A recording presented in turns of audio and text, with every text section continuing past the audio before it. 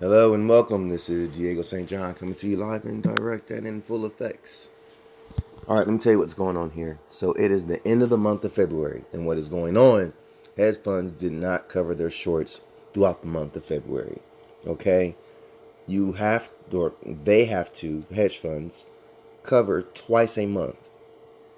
So yesterday, which was Wednesday, was first day of covering.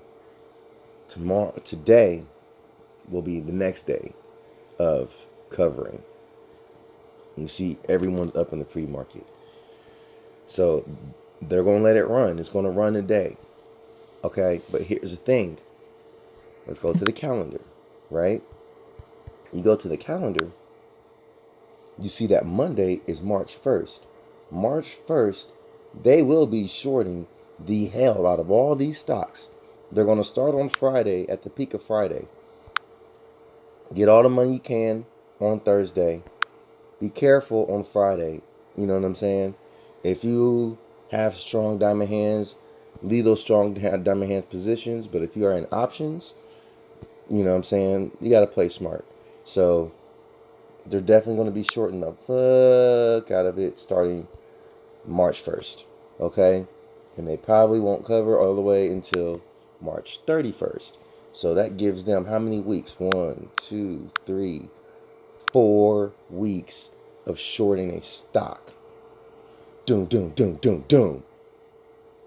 Watch out for the market crash March 1st through the 22nd.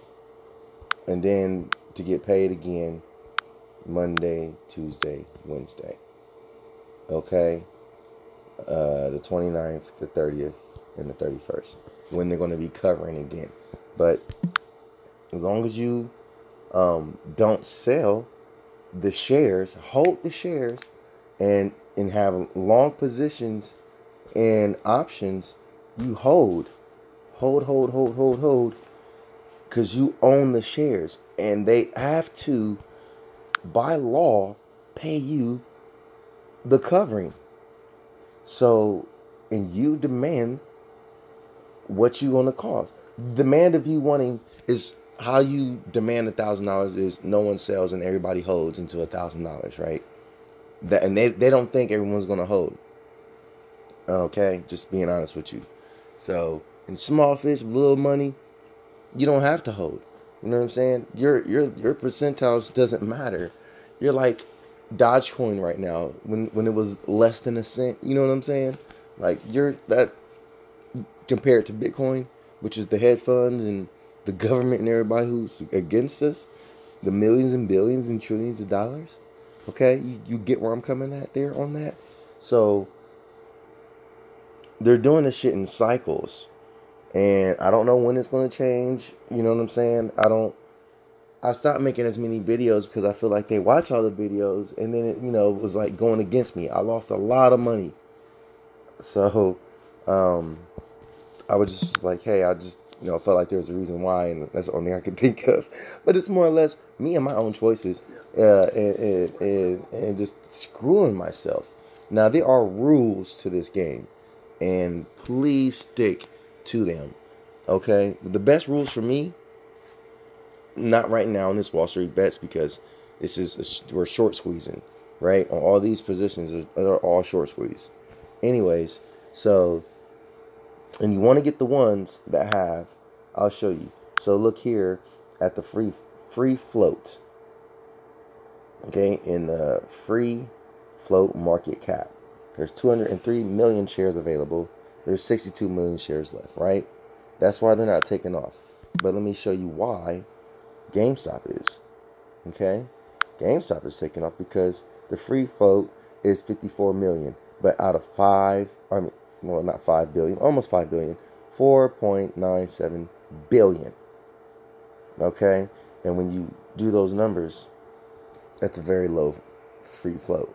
So it's like cost and demand, price and demand. You know what I'm saying? Like, the demand is definitely pushing up the price.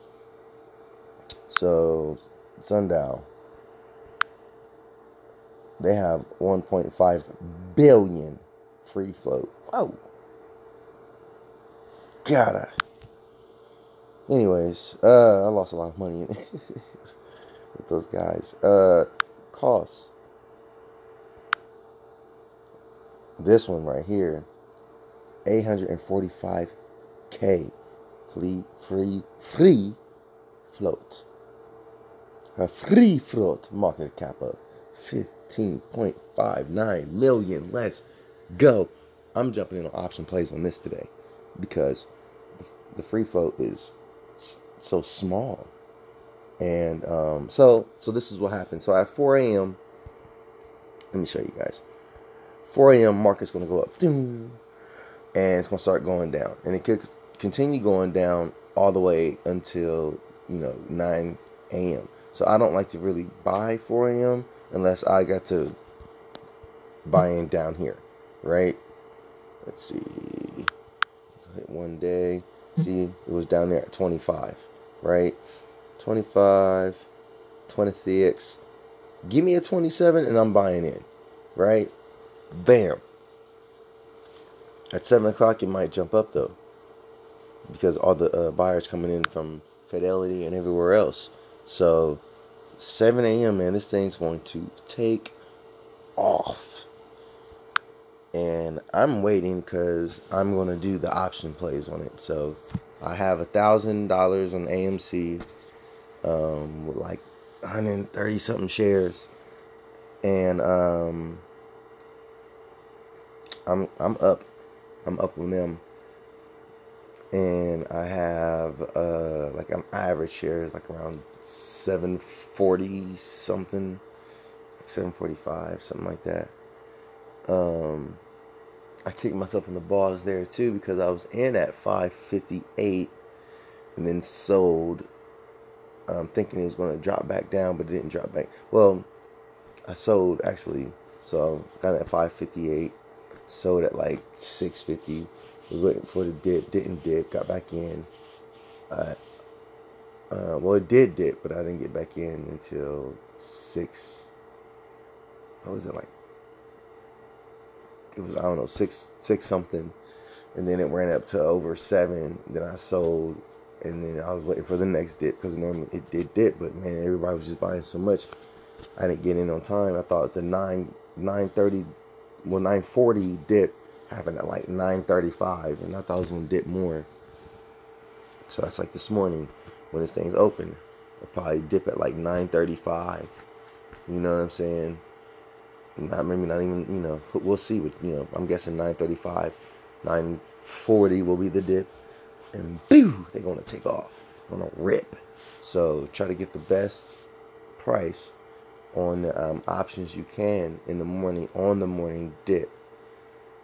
And then if it flies up and you make a bunch of money, sell. I don't give a fudge sickle, people. Play it smart with your options, okay? I've lost a bunch of money. You hold your shares. Buy shares and hold shares. I had that with AMC. But with options, and sell your options and make your money. You know what I'm saying?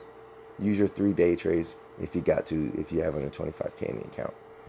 All right, guys. Talk to you later. Peace.